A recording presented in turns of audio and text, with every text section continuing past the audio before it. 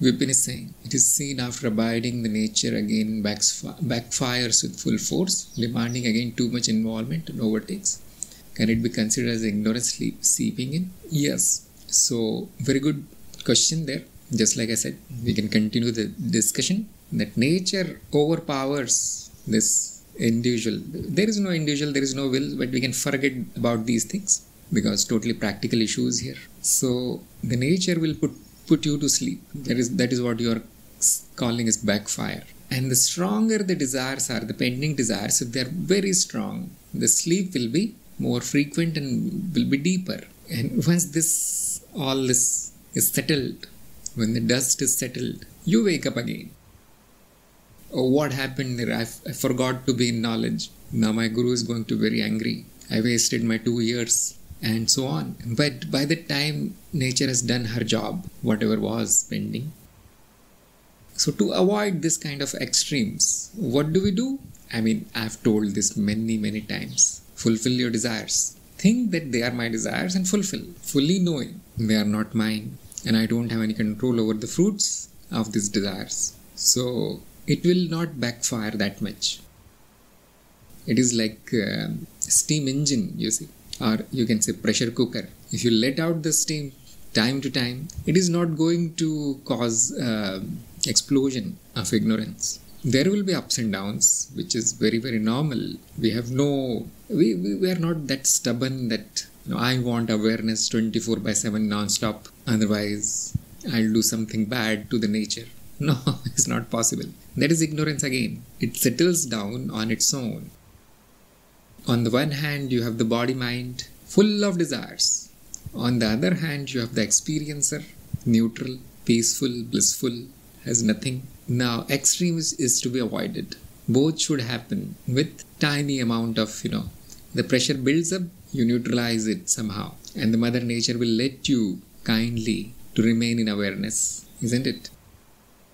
We have this delusion, this creature has this delusion that I can command awareness. No, it comes automatically and it goes automatically. The abiding, even that is not in our hands. Our means, this illusory individual does not do anything. So, that should be understood. And then you remain peaceful instead of, waging a war with the nature. It's not possible to win actually. So, always an agreement. I have told this many times, isn't it? That if you find desire there, it is not to be suppressed because there is nobody to suppress first of all. And if the intellect has some kind of distortion, it will try to suppress and then you know what happens. Especially if the means are provided, it must be fulfilled. That means its time has come. It was destined to happen. And then the fruits must be taken. That also being in a pose of surrender. At least you have little bit of control over the actions and desires, but you don't have any control over the fruits. And that should be a major question instead of what should I do when the abiding stops automatically? How can I stop the ignorance from coming back? These questions are childish. The big question is, can I avoid the fruit of my actions when this happens? And the answer is no. They also must be surrendered. They are not my fruits, you see. This abidance should be there at that time also. Because nature will do its thing, you see. Ultimately, it wins. And if you forget to be in awareness when the fruits are coming, that is very bad. There, nature is not saying that you don't abide. There, the nature is not clouding your vision now. So, you have full freedom to observe the fruits, knowing fully that they are not mine. And the actions that happened in darkness were also not mine. You see, the awareness is independent of time. You can clear that accumulation that happened in darkness in the time of light. It's possible. This is called repenting in some of the traditions. Repent. Oh, it was an error and so on. But we don't call it like this. We say forgiveness. Forgive yourself because it is not you who is doing it. Shama bhav, sakshi bhav. They should be together. So if you fail to be in awareness at the time of action, at least you should be aware during the time of fruits. So it is not the actions that are painful. It is the fruit. It is not the action that binds you. It is the fruit that binds you. Especially if it is positive. The bondage is complete, perfect. If it is negative, there will be a reason to detach. But if it is positive, you are gone. like a fly on the fly trap. It is sweet, some kind of sticky, sugary thing, and the fly wants it, but it's trapped. So the suffering is a blessing in disguise. It frees us, but the happiness traps us. So all these fruits should be seen equally while being in awareness, and they should be seen as not mine, and that brings the equanimity automatically. As long as you consider the fruits as yours, action is not mine, I am not responsible, but the fruit is mine. So that is a big problem then. That means the ignorance is not really gone. You are still in the night time. The day has not started for you. So we should avoid the extremes so that the fruits are not extreme. That much can be done, you see. Any intelligent person will do that. It is like if you're very hungry, you overeat, and then that is not pleasant. And the hunger, extreme hunger was also painful. And this overeating that happened, also painful. To avoid these things, what do? Keep eating little bit, bite by bite. Mohan is asking, I see that most of my actions are driven by desires, want for something. I have noticed that without desire, I mostly end up in inaction. Can there be any action without desire? No, there cannot be any action without desire. You see, desire is the motivating force in the universe.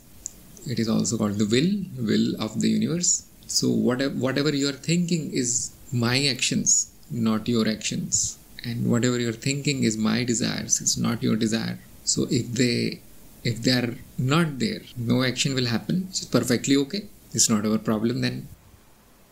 If there is a desire, action will happen. Not my problem. It's not mine. Witness it. Witness the action and witness the inaction, because both are impermanent. They do not last. And many people will say inaction is also action because you have decided to not do anything. There the desire is don't do any of your usual things. Sit quietly is the desire. You see, the desire cannot be avoided. There is never a time when there is no desire. It's never a time. You must be thinking today, I've done a lot of work, lot of action. Now it's time to relax and sleep for 8 hours. You know, that is the desire then. The desire is to sleep and relax. And that is what will happen. That is the action. Whatever you are thinking as procrastination is simply a resistance to whatever impressions are stored in the mind, There is an internal fight there. The impressions are telling you to not do anything, and probably there is a fear that I'll fail if I don't do anything, or there will be bad time ahead if I don't do anything, and so on. Or the intelligence, it is fighting back. So, and that is not anything to do with desire or action. That is a sign of darkness in you. That is a sign of total ignorance. Somebody with knowledge is pretty much certain of what to do. If he wants inaction, there will be inaction, which is already in action, isn't it? But he will never twist it to mean as procrastination. That means that distortion has happened in the mind. That means there is an internal tangle there. Because a person in the knowledge is very happy when there is nothing to do. Very happy. And if there is work to do, he is very happy that finally it will get done. There is desire now.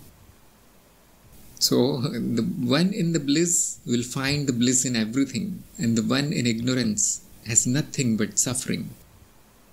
He is going to suffer the action, he is going to suffer the inaction. That is guaranteed.